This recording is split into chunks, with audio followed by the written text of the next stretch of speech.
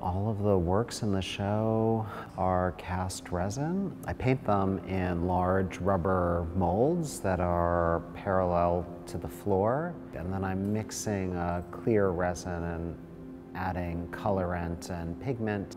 I'm not seeing the facade of the painting until the next day, at which point there's no correction possible. It's finished. You can't reliquefy the resin. It's fixed.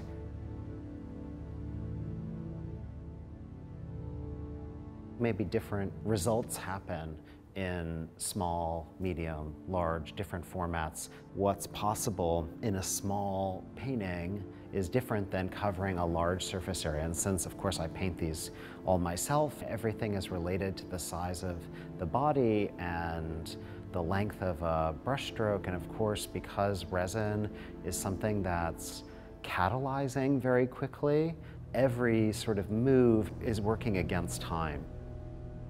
I have been thinking a lot about music and improvisation, which isn't limited to music, but very distilled in music. I think the point of improvisation or spontaneity is about getting to a place that you did not know existed before. Being in a zone or sort of flow to go in directions that you don't necessarily know, or create problems that you then have to solve. These are more about that process than about being a predetermined result.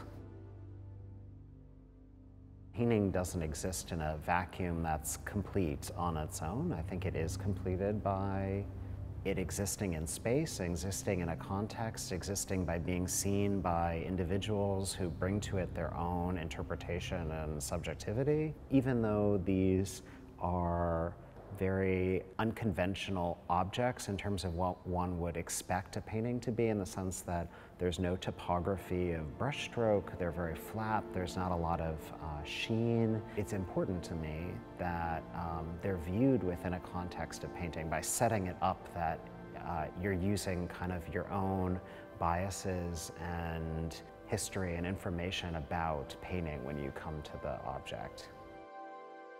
I made these after the paintings that are in the main exhibition space. These are using a lot of similar techniques that I've been using for the last 10 years, basically, of layering paints that are drying at different speeds and creating situations where there's going to be different sort of changes that happen after I finish actually touching the work, and being interested in how pictorially the things that I'm investigating in the resin paintings aren't necessarily limited to that process.